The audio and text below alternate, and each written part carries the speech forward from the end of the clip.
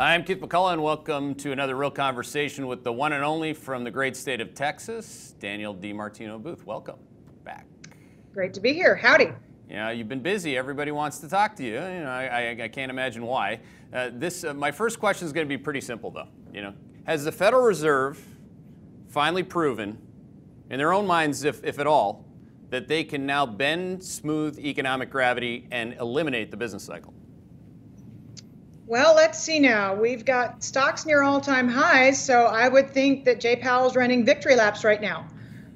So I actually do think that the Fed thinks that it's succeeding, and that level of delusion is really frightening. Yeah, is it really that way when you're inside the Fed? Like they're really backslapping each other, and it's like we're doing everything we can. We're heroes. It's like, look, our models are working just like we planned, and it's like. So we said we're going to buy junk bonds. Look what the reaction was. It's like, wow, you can't make this stuff up. And yes, I think that right now there is probably some level of victory inside the Eccles building. Makes no sense to me, Keith, again, because they've seen this show twice already. They saw it in late 2018. They saw it last year when they had to come in and do not QE or whatever they fake QE, whatever it was. They've seen it twice before. And then they saw COVID prick the bubble that they inflated. And now they've had to come in and try and clean up the mess that it left behind. And they're, by the way, saying there was no bubble prior to this. This is purely a health event. But I really do think that they're succeeding. And that's scary. Mm-hmm. Well, and on those bubbles, I mean, I've started to call it just double bubble because we have the bubble of profitless companies that are just really cool ideas, the Masa-san type ideas where he calls himself the second coming of Jesus Christ. And then we have the other bubble, which is, of course, the corporate credit bubble, which is super late cycle. So they're still saying, and you're still saying that they're saying that there were no bubbles and they're not currently blowing bubbles right back up. No, because last year, the Federal Reserve came out and said to lenders, you better not lend to leveraged loan companies who are making up their EBITDA. I mean, they call it standard versus actual, but basically it's if they're making up their EBITDA by using add-ins, we, the Federal Reserve, you're on watch. You better not lend to them. They just bent Main Street lending, the new Main Street facility can now accommodate this garbage. I mean, they're actually breaking their own rules. Mm-hmm. I mean, Keith, you cannot make this stuff up. Impossible. I don't think you could. I mean, and it's quite got everybody hooked on it. I mean, the bubble, and somebody actually tweeted this, I think, right before we went live, saying, hey, so now we're going to suck all the retail investors into this one just like we did in 2000. Then it's going to implode like all bubbles. Well, first of all, we've already seen phase one of the implosion, and it's only 2 months in the rearview mirror. But again, the point that they made, or this tweeter made, which was great, is that, oh, then you're just going to blame capitalism and you're going to vote for socialism because nobody could have seen this coming. So, there's a certain irony here. Now, first, they were calling for socialism. Then, because we have implemented socialism, Bernie had to drop out of the race. And now we're giving millennials an extra $600 a week in unemployment insurance, and they've discovered day trading. And once the bubble pops, they're going to want socialism again? I mean, give me a break. Do you see I mean, you're sorry, millennials. I know some of you are very. But your sense of humor is always one of your best traits. But I mean, there's also, you go from angry to being sarcastic to being funny all at the same time. Like, what I see that actually on your Twitter stream. There are a lot of angry people. Where do you fit on that anger spectrum? Let me tell you, I've been blocking the stupids. So I have a no stupid policy anymore. If you're stupid, you're gone. Sorry. It really is getting crazy. I mean, you really do have it's like there's a certain tweet line that they can come back to Danielle or I on Twitter saying, ha, you missed the bottom, Robin Hood. It's like, they're like, it's just, I don't even know what to say anymore. It's indicative of an IQ. I mean, seriously, people, the charts. Look, I'm sorry, you're friends with Liz Ann. I know Liz Ann. Liz Ann and I were born on the same exact day. Really? If she's tweeting out Robin Hood charts as the head of Charles Schwab's strategy. Something has gone wrong in the state of Connecticut. Sorry. Well, she's doing it from Florida, and we do have the Robinhood trackers. They're actually great to trade against, and that's why I'm sure she's laying that out. But it's an amazing thing to see the retail participation and then the hedge fund community join it together. I mean, as you know, the hedge fund community shouldn't be so proud of their returns looking back across the full investing cycle. But again, let's just posit the idea that the economic cycle and gravity continues to exist. Let's just go to the wood on like that update on that today. Today we had, again, if you add up these PUA numbers, and some people are like, what's PUA? You know, the pandemic, I guess it's the Pandemic Unemployment Assistance Program, and that, with your traditional claims, you can get to a really big number, like 4.4 million already today. I mean, 1 million would be big, to be clear, but what did you think about that? Well, it's not so much the numbers anymore, because I mean, we're over 40 million at this point. 28% of the U.S. workforce has applied for unemployment insurance. What I'm following more closely is the persistence. Right. So if we're 9 weeks into this and we're still seeing initial claims coming in at these levels, then you are cutting into the bone at this point. This is not first wave. This is not leisure and hospitality. This is not restaurants. This is Victoria's Secret saying, you know, we got somebody who's a normal weight. That didn't work. The pandemic hit. That didn't work. We're going to close 25% of our stores. That's permanent. Yep. So you're starting to see permanence permeate. Yep. And that's what you're seeing as we get this deep into this. And we have yet to see what is building, which is the white collar wave of layoffs. Mm-hmm. And we have yet to see, we're approaching June, but by the end of June, Paycheck Protection Program expires for the people who were the first recipients. So you'll have another wave beginning in July of people who are going to fall off of that program, and smaller businesses saying, you know what, I can't make this work. I've kept them on the payrolls for as long as I was legally obligated to do to have this loan forgiven, and now I have to reduce headcount or close. Yeah, well, that's a real important point. Like, again, if you still do believe in business cycles, you know, that's the rank and file that gets fired first. And then, you know, it's the old adage, when you know you're in a recession, it's not when your neighbor gets fired or loses his house, it's when you do. And that's the white collar part. And that's the big ballast of the economy that I think most people may have not respected, was so buoyant. You know, these bubbles didn't come out of nowhere. I mean, Masa-san didn't invest in WeWork in 6 minutes, which is what he bragged about, you know, for nothing. Money was everywhere. And so were the jobs, high-paying jobs.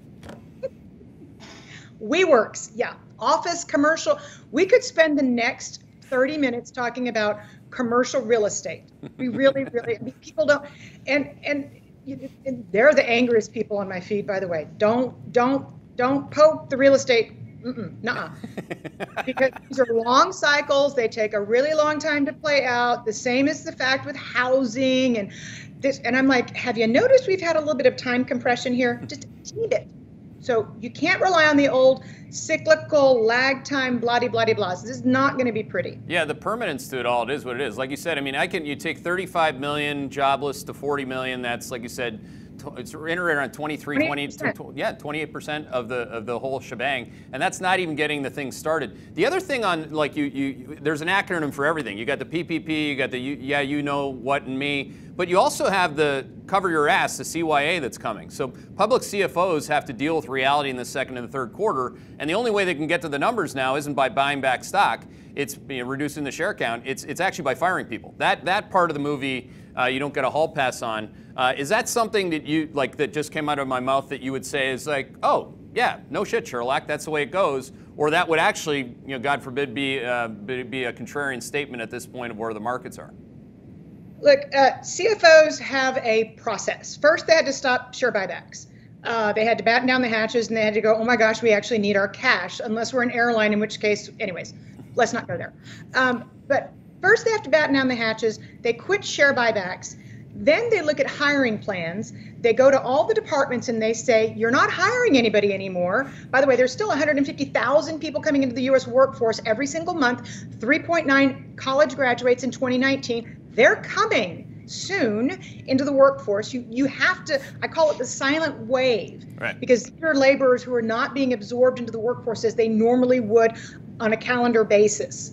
But once you cut all the hiring out of your budget, and your budget still doesn't work, I need for you to look on your spreadsheet. It's a lot easier to do than it once was because we've got it all quantified because everybody's working from home. So now we can tell you FaceTime doesn't matter anymore. It has no value. Look on the spreadsheet, tell me who your most productive and cheapest workers are at the same time. I want lowest salary, highest productivity. Right. You can keep them, fire everybody else. Yeah, that makes perfect sense. So how does that, what's the interplay there? There's going to be a series of questions on this, and we did get at least a sneak peek at what this debate will look like politically when you had Powell and the two that are now in bed together, Powell and Mnuchin, again at the Banking Senate Committee earlier this week. I actually watched the whole thing, and I couldn't get it out of my head. Like, Powell, you got a dual mandate. One is full employment. That's the big show. Then you get the senator, I think it was from Kansas, who went off on the yellow roadway workers, where he said, hey, look, we have like 30,000 of these or something like that.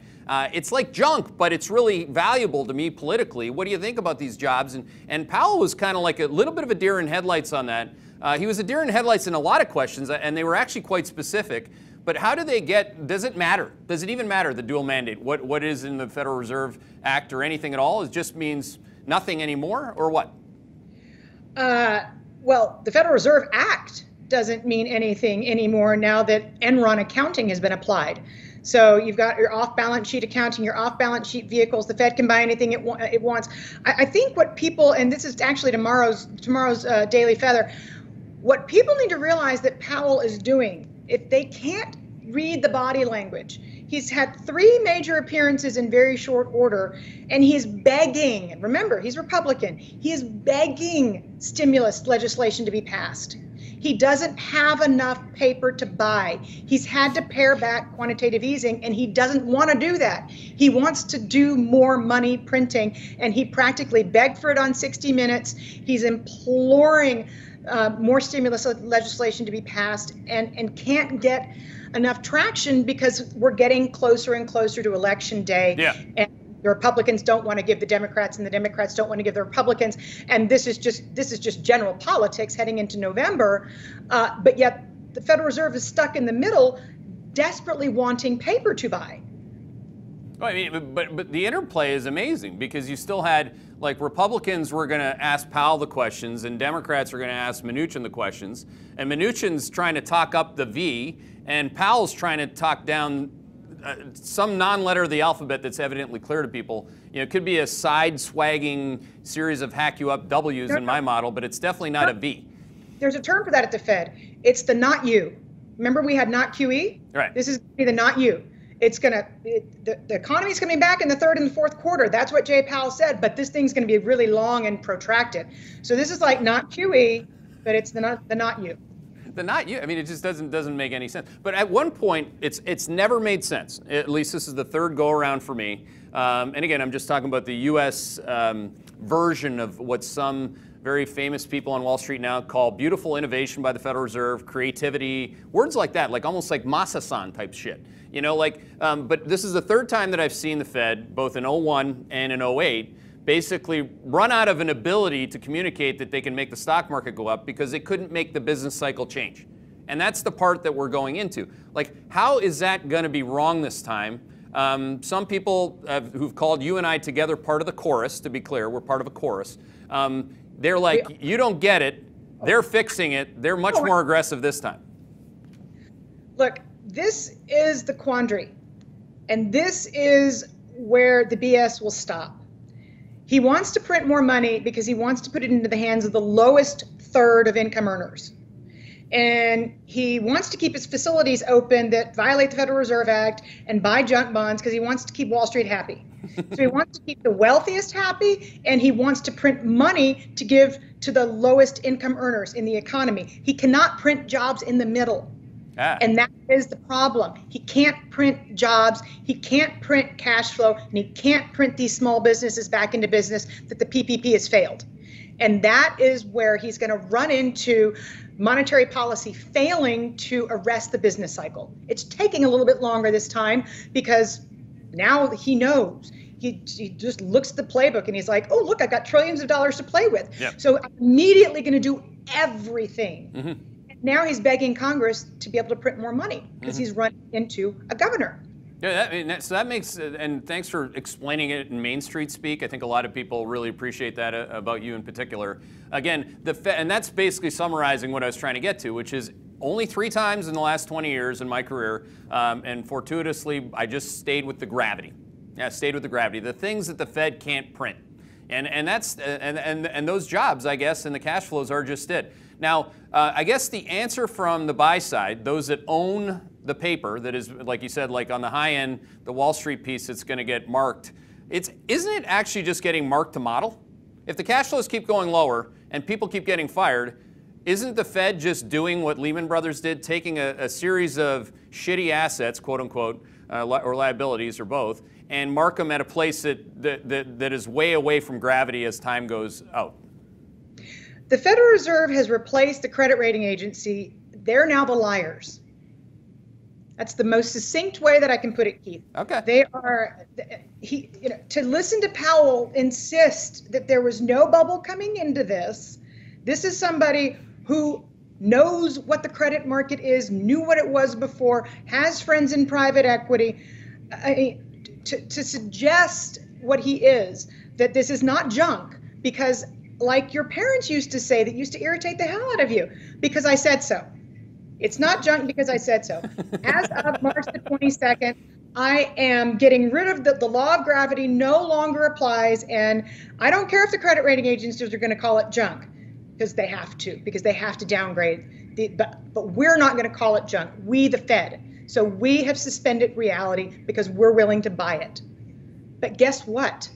They can only buy these companies time. They cannot buy the business models into functioning. And that is why I sent a Twitter poll out weeks ago that said, can Fed liquidity resolve insolvency? 79% said no, 21% said yes, 21% obviously owned this junk. But what the Fed can do, and what the markets are rallying on right now, is that the Fed can postpone insolvency. And that is what they're doing by suspending the law of gravity. Well, they can suspend insolvency of fund managers, but they can't suspend insolvency of corporates or individuals for that matter. I mean, that's the whole point. I mean, small businesses that have gone away are the ones that are most likely, when we see it looking backwards, which will be years from now, we'll say, oh yeah, clearly they didn't get any liquidity anyway, and even if they got it, they'd be a more levered company within 3 months, and they would have gone away faster then. You can't, solving for insolvency with more and more debt is not an answer, at least to me. But again, I don't know if you get this, but I get it. Like, certain buy-siders come back at me saying, ha ha, you don't get it. We traded it really well. We're on the other side. Oh, blow me. That's what it is, right? I mean, it's just like, look, this is not a reflection of intelligence. It's a reflection of the Fed buying time and the Fed buying investors' time, but it doesn't make you a genius. No.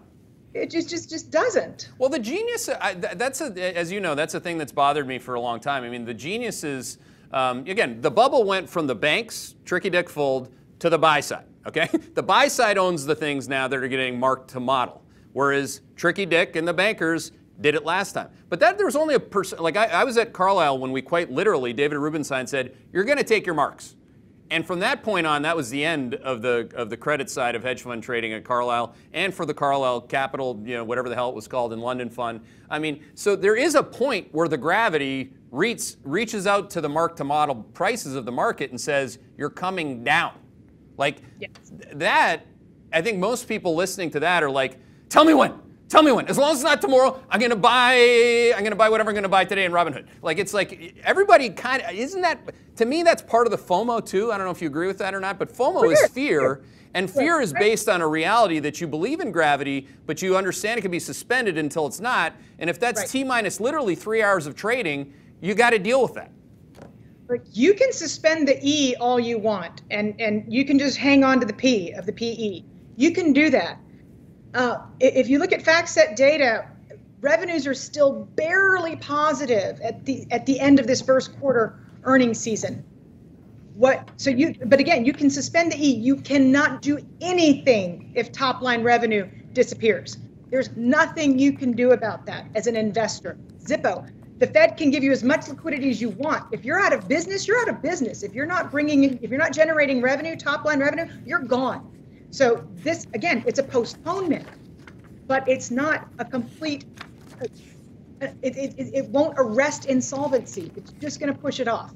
And this takes us to the consumer. I mean, you have to bring the U.S. consumer and how the U.S. economy ticks into this equation. If you look at that, I don't know if you can see my slide, but on slide 107, guys, if you show cyclically adjusted earnings, I'm sure can you see this chart when we pop it up, Danielle? Can she see it or no?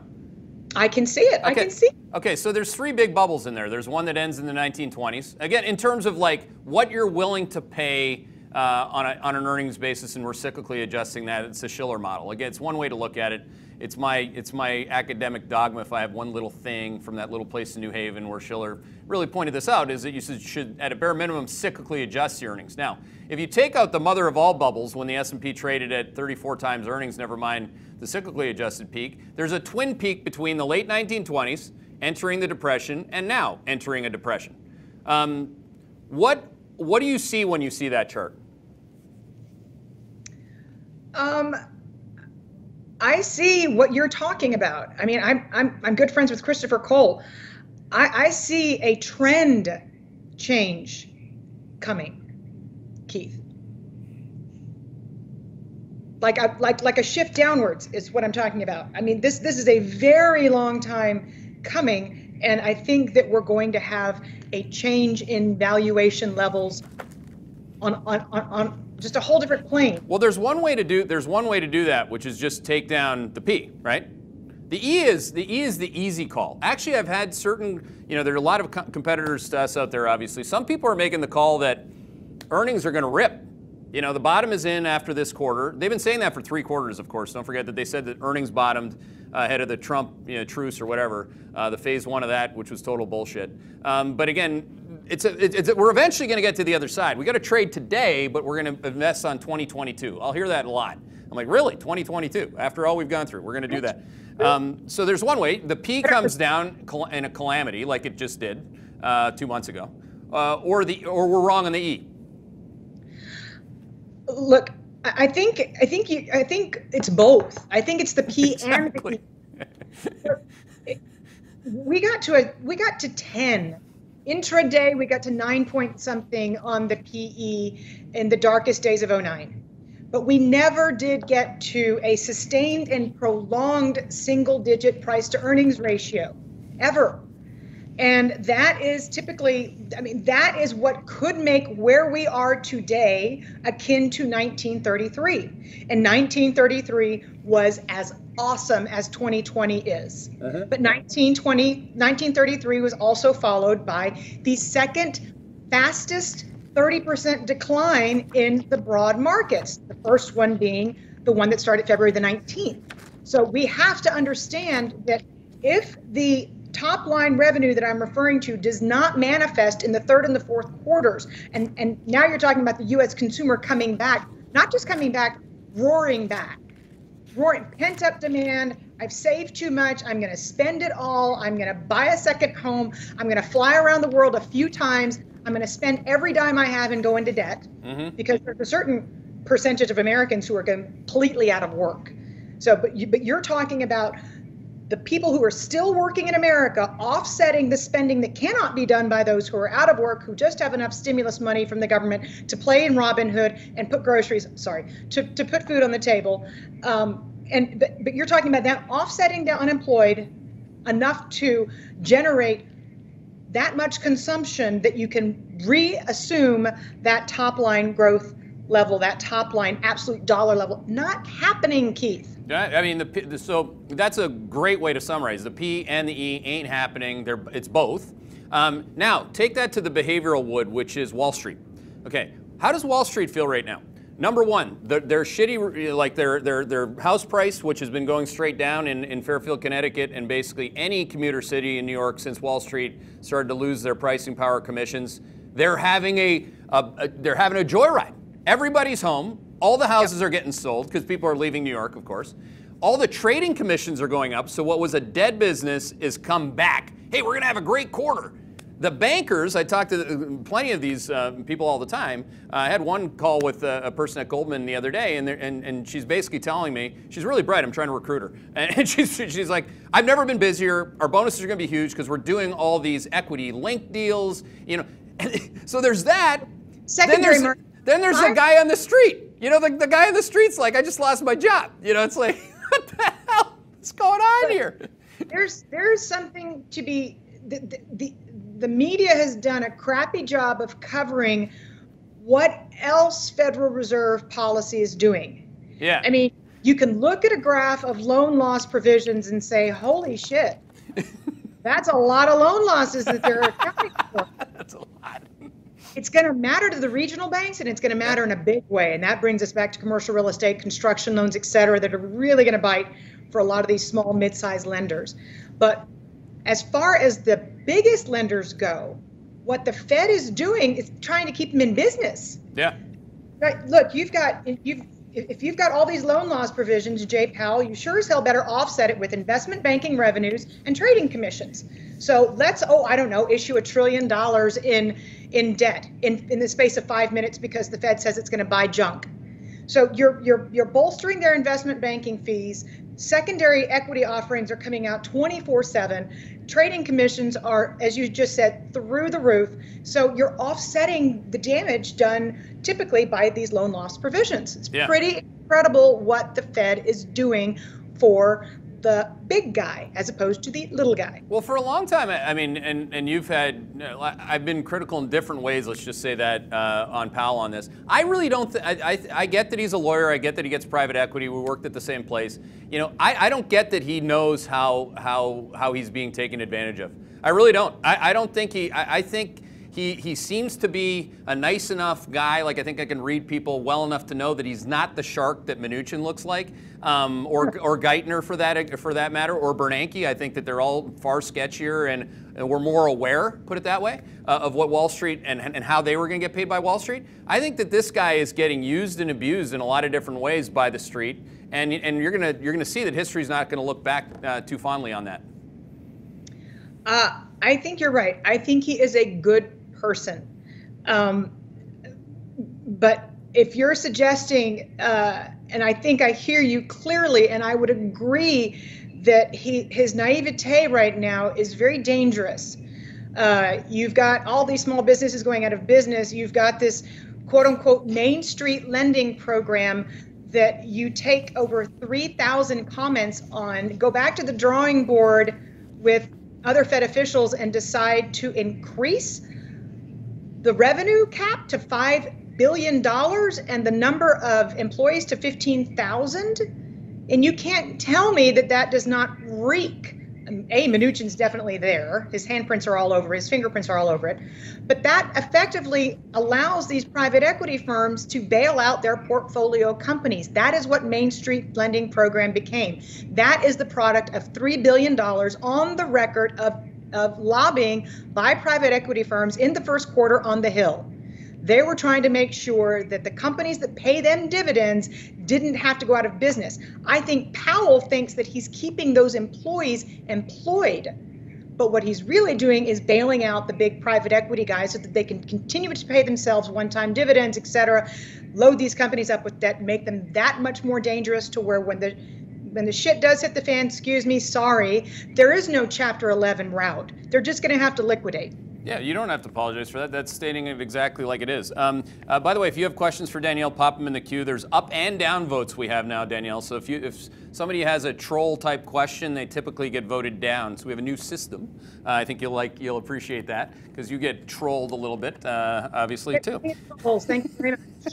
Slide 128, guys, because this is kind of my summary on this discussion. Where the rubber meets the road, I think, is obviously during the election debate. I think we saw a preview to that, like I said, at the Senate Banking Committee hearings this week. So what I'm showing there is a real simple chart. Simple, maybe not emblazoned as macro awareness to all, but it should be. And we're trying to educate people here. So again, it's showing labor against capital. That's a pretty straightforward one. And we don't want to dumb it down too much. But again, the black line is labor, and the blue line is the people. Okay, so the blue line's been rising. It started rising a little late, And then they started, like, reluctantly paying some GM workers a little bit more. That's maybe metaphorically a way to think about it. Because they were in austerity, the people were, and the corporates continued to get paid. Levering up assets, buy back stock, all that. But isn't it amazing, Danielle, that historically you don't have to make a really hard case to say that the black line is going to go to where it goes 100% of the time during a recession. So eventually the black line crosses the Rubicon, which is the people. And in this case, I'd argue that the blue line has much more political pressure to the upside than it's had in U.S. history. So I think that that's the ticking time bomb. I think that's if everybody's going to get money, it's going to be a political debate about who gets the money. And if the corporates don't get it incrementally like they've had already out of the chute and the people get it, then the corporates are really screwed because they have to pay the people. Mm-hmm. That's exactly right. And what I'm not so sure Republicans and Democrats realize is that the genie's been let out of the bottle. So I was telling you before we came on live that I was on Oxford University, the Oxford Guild. I got more questions about modern monetary theory, about universal basic income. I mean, this train has absolutely left the station. For you to tell me that there's not going to be, minimum wage is taking a step back from what we've seen legislated. So there's no way, it's like there's no way for the Fed to exit what they're entering. We saw that with the failed attempt at quantitative tightening and normalization of interest rates. It's going to be very, very difficult to walk back what is happening on behalf of the U.S. worker, and yet, this is going to put a dagger into the heart of corporate profitability. Is there any, again, this is a little bit more into the qualitative space, but again, Trump's odds of winning have dropped pretty significantly, certainly of the millennial cohort. That shouldn't surprise anyone, given it's the first time they've been fired. But again, and that really does matter. Did you lose your job or not? Do you re-elect the person that was in office? It doesn't matter if it's Trump or Pump or whatever. Do you think that what do you think the odds are that Trump loses, first of all? And do you think that what's happened in the market in terms of its quote-unquote rescue and it's all good now is a good or a bad thing for him? So the market rebounding is really good for him, especially if you understand how he got elected. Yeah. And people behind his election. Their bread has to be buttered. Yep. So I think if the stock market is to come down before his election, and I think that that's the top line reckoning that we're talking about, if that happens, and if there's not a V-shaped recovery, specifically in the labor market, I think that his chances of winning re-election are definitely falling fast. Again, that's why he's reopening, against the advice of some of his scientific advisors. He wants to get this economy back up and running in time for the election, because there's one thing that will put the incumbent out of office historically, if you go all the way back to 1900, and that is if there's been an appreciable increase in the unemployment rate in the year of the election. Right. Like I think it's a pretty straight up apolitical predictor, and that's what I was just trying to get you to answer a question for people that they're normally going to have. But back on the blue line. So let's say that we're apolitical. Let's say there's a 50% chance Trump loses. Now, the repudiation of tax reform, or just turning it back, and you do have to have some tax dollars to pay for all this fiscal fund. Wouldn't that be the number one way to get back to the P versus the E? At least ensure that the E is screwed for a good long time. Yes, I think that higher taxes are a true reality. I mean, they are coming, and they're coming fast. So, and in many forms. They're going to have all kinds of flavors. So I think that is something that we have to contend with. I mean, I can't think of, I guess I can think of other ways. MMT theorists will say that that's entirely the way to go. I'm going to have to step aside for 2 seconds, believe it or not. My laptop's about to die. Bear with me 2 seconds. Keep talking about the blue and the black line. Just 2 seconds. The blue line and the black line. Let's go back to the blue line versus the black line. Actually, yeah, it's a really important one. If you take away one thing from this, Danielle is so good. She knows that nobody can suck the oxygen out of a room better than I can on certain days and certain topics. But again, if you take away one slide from the 160 slides of pure, unadulterated data, there's no politician in this chart. You should take this, show it to your friends, ask them what they think. It's labor against capital. Quite literally, a sixth grader should be able to teach this to people. So I think that as a good American citizen and somebody who wants to be educated on the facts, that this is a really important one for you to be paying attention to. Was that good enough there, Danielle? That was great. See, you've gone on for 10 minutes. You're back. You're back. All right, let's go.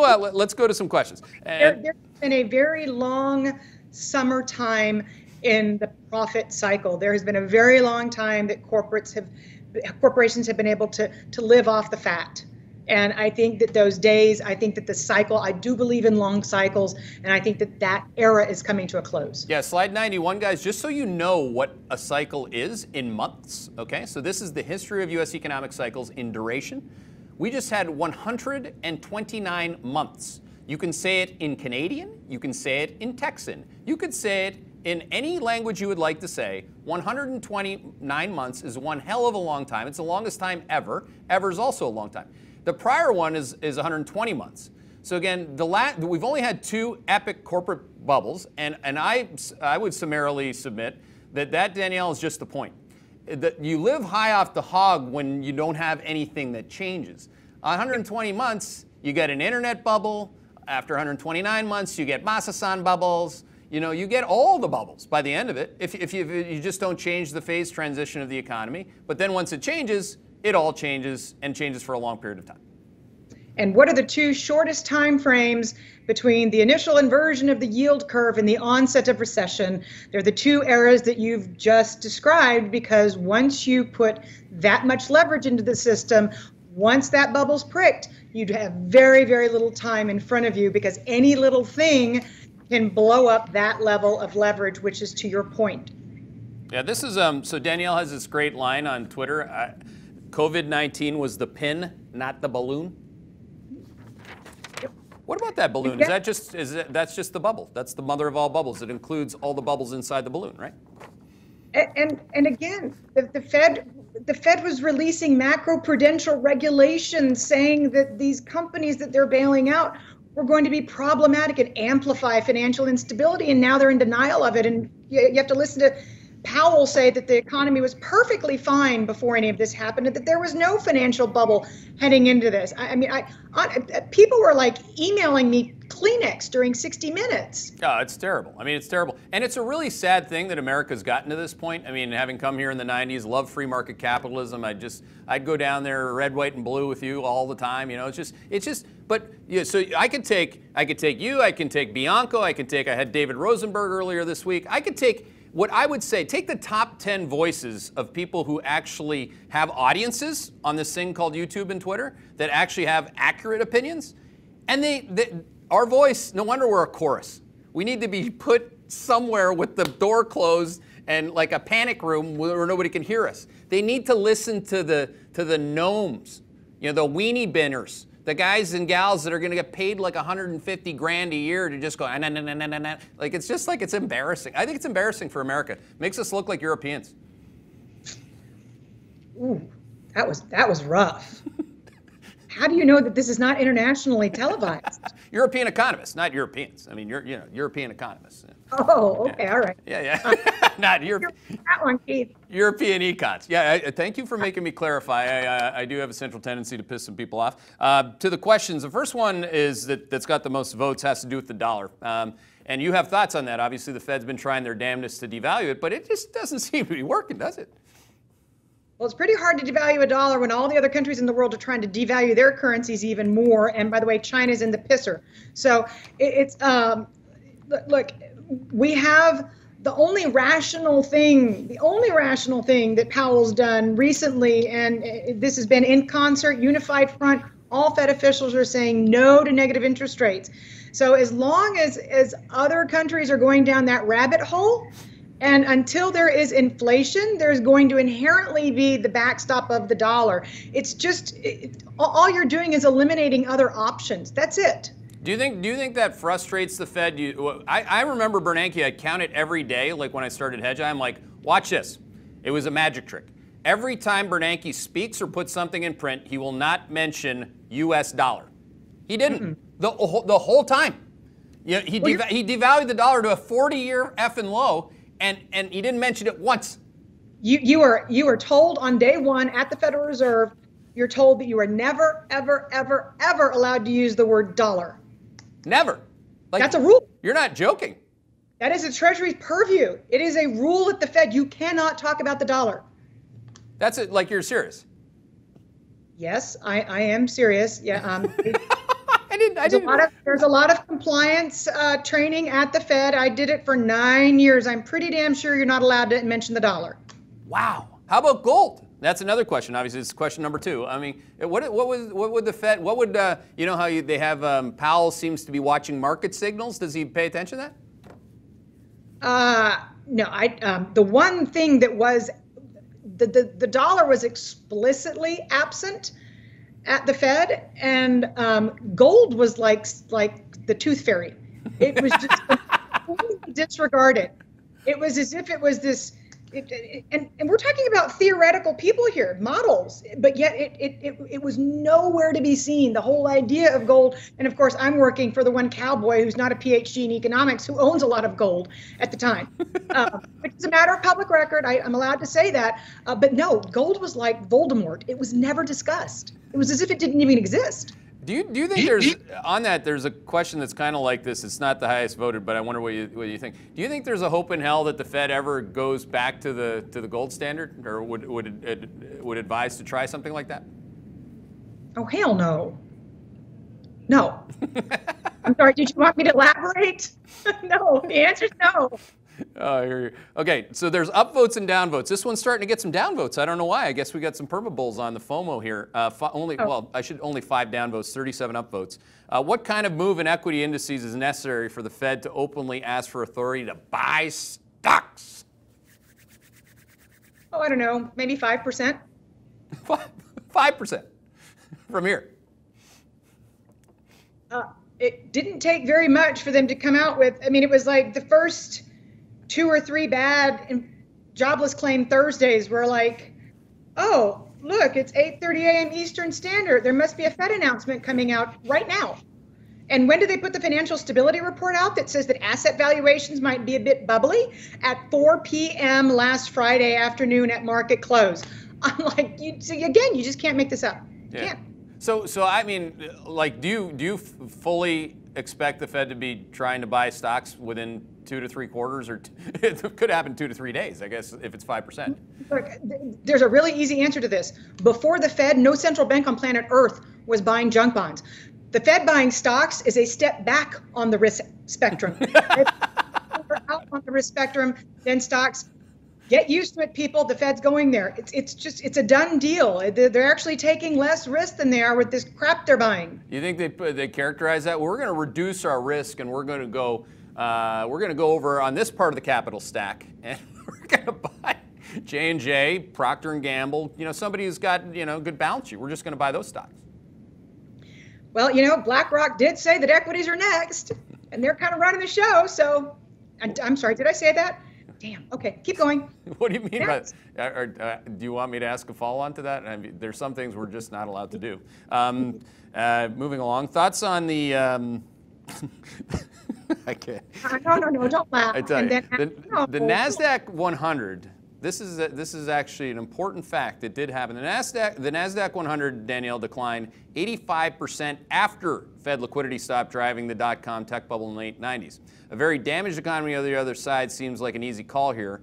How Fed liquidity will play out this time in the pricing of publicly traded companies is hard to figure out. What do you expect? Well, I think you have to go back to the valuation discussion that we were having. And if valuations are going to take a big step down, and we know with Silicon Valley layoffs that things are getting bad.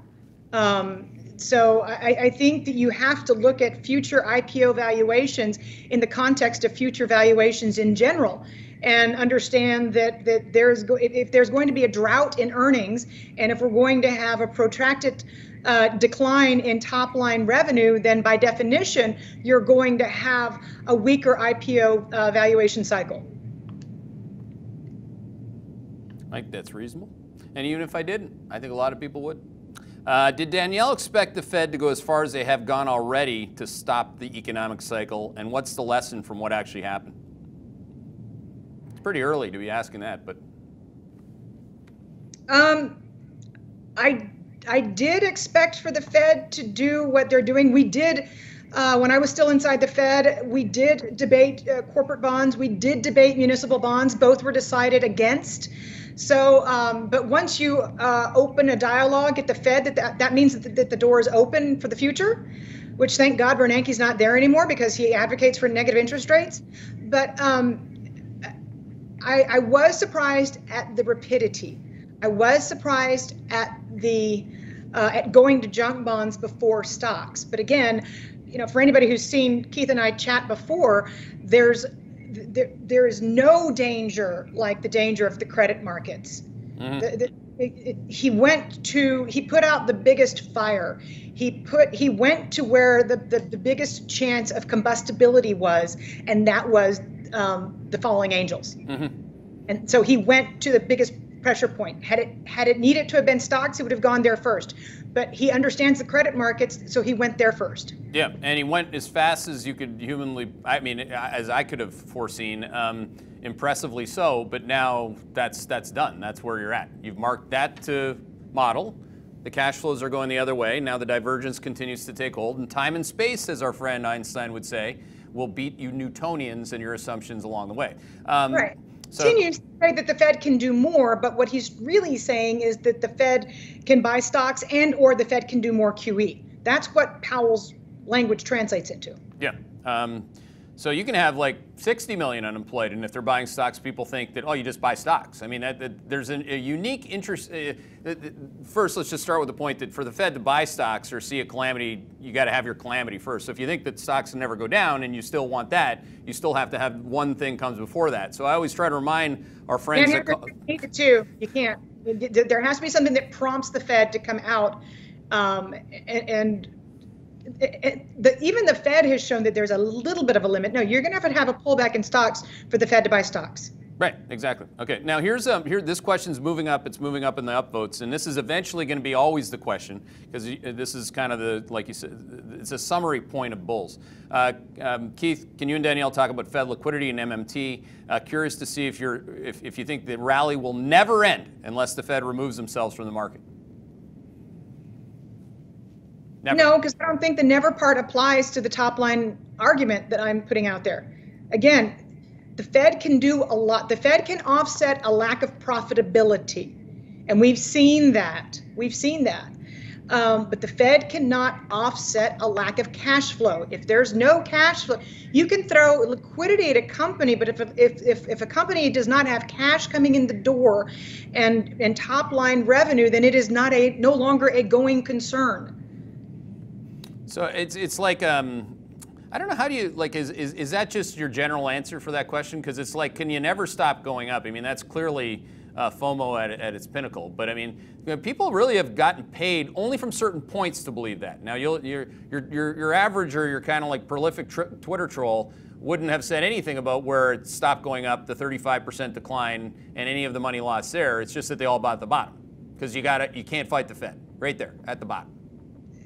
Yes, that is the case. But again, not fighting the Fed in the context of a recovery or prospects for a recovery. If you're talking about long-term unemployment, then that has to factor into the narrative, and that has never worked. So it's one thing to slow the business cycle. It's one thing to be lower for even longer. But I'm going to go back to my apparently my new hashtag. You can't print jobs. You can't do it. And there's only so much that the Fed can do without Congress stepping in. And I think that that's why Powell has been so adamant saying the fiscal authorities have to do more, because even Powell, I hate to break it to you bulls, but even Powell is realizing the limits of the Fed's monetary efficacy right now because they don't have anything to print for. Mm-hmm. So if Powell's seeing the limits, how are the bulls not?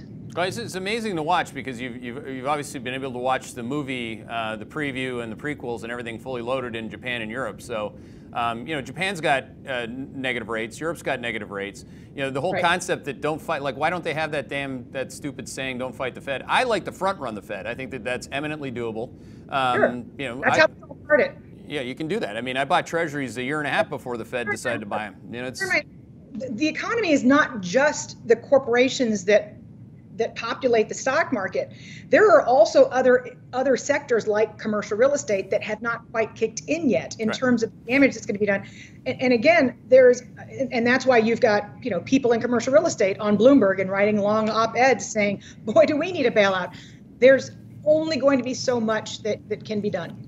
Yeah, commercial and industrial loan cycle is a disaster. Slide 74, guys, on the deck. You can see if this is anything remotely close to 01, 02, where the drawdown in GDP, you could barely see it back then, to be clear, but the leverage on the corporate side was very high. This is the whole point, is that there's a workout period. You can't just continue to get more and more and more and more leverage. I mean, go ask the WeWork guys about that. So again, we're in phase like first inning on this when it comes to that part of the credit cycle. It's very clear to anybody who's studied it. I think that, I guess, Danielle, the point would be take your slides and shove them up your ass, Keith. We're going to take advantage of all the dumbasses out there that don't know anything about what you and Danielle are talking about. Yes, they're the millennials at home day trading. So I think that should be a new sitcom. Yeah. Millennials at home day trading. That's great. Here's one. Well, actually, this is the point on negative real rates. This is moving up in the Q2. When will negative real rates come to the U.S.? And I think people do also say, well, the Fed said we can't have those in their latest minutes, but does that mean that you can't have negative interest rates? No, absolutely not. That's determined by the market. And that's why we had a money market fund go break the buck a few days ago. So, the devastating effects of negative interest rates can still be felt, even if the Fed holds the line on the Fed funds rate. So there's only so much you can control in terms of the market pricing. Well, if you look at people can identifiably tell you, like if you have, even if I've set up a Roth account for my new dog Boomer, he's only 9 months old, so I'm going to buy him some stocks that are really contrarian. I'm going to buy some Facebook, Amazon, Apple, Google, so if you take that part of the market and you just put it in even your dog's account, which at this point, there's no alpha in that, it's just everybody owns it. It's all beta now. If you look at the financials, they're down 30% from where they were. That's called the stock market crash and ongoing bear market. What happens to the banks, to their fundamentals and to the bank stocks if interest rates go negative? Not a whole lot.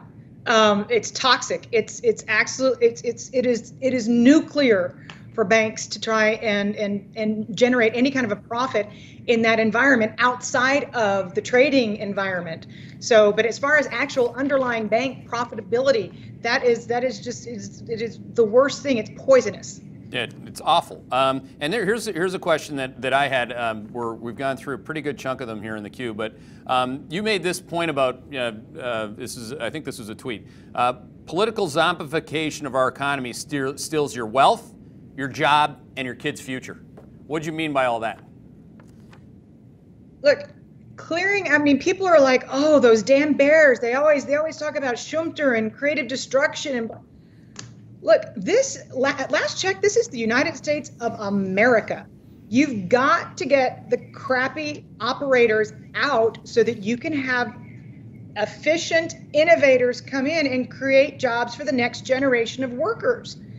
If you're going to insist on zombifying the economy, then you are going to paralyze future growth prospects for your children and for their children, for that matter. So this is something that absolutely has to be done for the health of the economy. So when you talk about a third, Facebook put a survey out a few days ago that a third of small businesses in America say that they're not going to be reopening after the economy reopens, depending on where they are geographically in the country. When you take that out from underneath, the backbone of the economy literally collapses because you're killing your next generation of innovators and keeping the negativity and the dead wood and the zombies up and running and operational. There's nothing worse that you can do to crucify future economic growth. Nothing. That's awful. I mean, that's not the America that I came to. It's certainly not the one that people envision. A lot of people are still left. What I've come to learn, whenever I say it, there are a small minority of us that still believe in free market capitalism. People are like, yeah, I'm here. that guy Chomet on the West Coast, the whole NBC interview that went viral. Honestly, I've got like a picture of him on my ceiling. He's my total hero. He's like, we have a bankruptcy code in this country for a reason. Unsecured debtors get wiped out. Shareholders get wiped out. Employees don't necessarily get fired if you go through Chapter 11. I mean, for God's sake, that's American. Yeah. And it's disgusting to see it going away. Now, in the meantime, like what I've been doing, and maybe a good question to wrap up on this, because I'm going to ask you a question about something that you've summarily concluded is a way to think about this in the future state. I mean, being long in anti-fragile business models or business models that have the ability to adapt on the fly here, change to behavioral realities and consumption behaviors. You know, you and I are fortunate to have those. We own those. We're blessed, but we worked hard to do that. That is the capitalism that we're talking about. We're proud of it. But you also talked about a new frugality. And that's something that when I read it from you, a new frugality, I was feeling all Benjamin Franklin about it. You know, can you expound upon that? So thrift has been something that has existed in the American culture in theory only. The silent generation that lived through the Great Depression, they're only 7% of Americans. So there are very few people alive who value thrift. But 38% of Americans who made $100,000 or more had not a penny in savings. I'm talking about the middle of the country, not the people getting an extra $600 in unemployment insurance, and they're fine. They're going to be fine, and unemployment benefits are going to be extended. I'm talking about the people in the middle who were woefully unprepared for what happened, and who have never had to look at their families and say, oh my gosh, I should have saved. I should have saved. We're suffering because I didn't really need this $800 car payment, but I could afford it, so I got it. And we didn't really need too much house, but you know, we could make the payment, so we got it. But several generations of Americans have never known suffering or shame. And the impact that this is going to have on how people approach money and how people approach spending, I think, is going to be changed for a generation. I think people it's no longer theoretical that your parents say you should always save for a rainy day. It's not some cliche, because people have actually lived through it now. And they know it's show don't tell. You've shown so many Americans that they absolutely have to save for a rainy day. So I think that the way that we approach consumption is going to be fundamentally altered for a good number of Americans. I mean, you have to go way back, obviously. I mean, it harkens back to the other side of it, but we've touched a lot on this, is the people that are getting paid by this is a little bit like the late 1920s with the Great Gatsby. You know, there are certain few that can behave not that way. And then there's a certain divide that gets created because of behaving that way. Is that what you meant by shame?